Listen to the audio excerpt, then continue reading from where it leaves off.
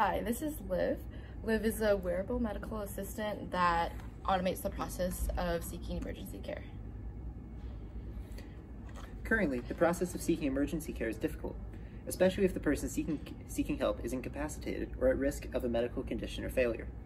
Products like Life Alert are only directed towards a specific audience and have limited features to actually be successful. Liv is a wearable that combines the features of Life Alert and a smartwatch into one. Okay, so Liv is for anyone who might be at risk for a medical emergency, whether that's an elderly person with Parkinson's or an adult with diabetes or a young child with a serious allergy. So how does Liv work? So wearers create a user profile identified by a unique user ID. When an emergency occurs, the information of the user in need of help is sent to the nearest hospital, which is then passed on to emergency responders. A sound emits from the device, and their approved users are alerted by Liv as well.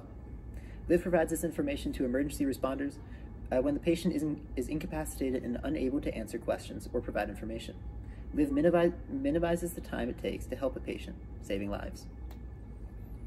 So a few of the major features of Liv, the first is information storing and sharing.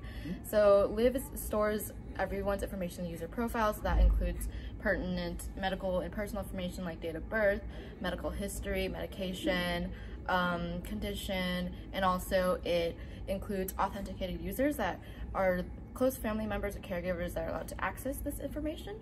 And this information is shared with a text message when an emergency occurs. And while the wearable is on, Liv is also able to track GPS in real time and immediately sends the wearer's location to the nearest hospital when there is an emergency. So for privacy and also to save battery for long life, Liv only records GPS when an emergency occurs, when you cannot respond to the button. Say if I were in distress, I could press this button. This indicates that, so this is now pinging the server saying that I'm in need of help. Let me just unlock this for a second, sorry. And he's getting rapid text alerting him as well. Yes. Yes. So here we have our small battery pack, the speaker, which gives you kind of an audio cue as well. The LCD tells you what's going on.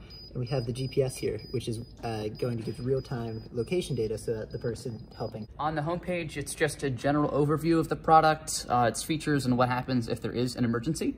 On the website, you can make an account, and then once you do, you can go over to your profile, which has a bunch of medical-related information that will be sent out to your list of approved users.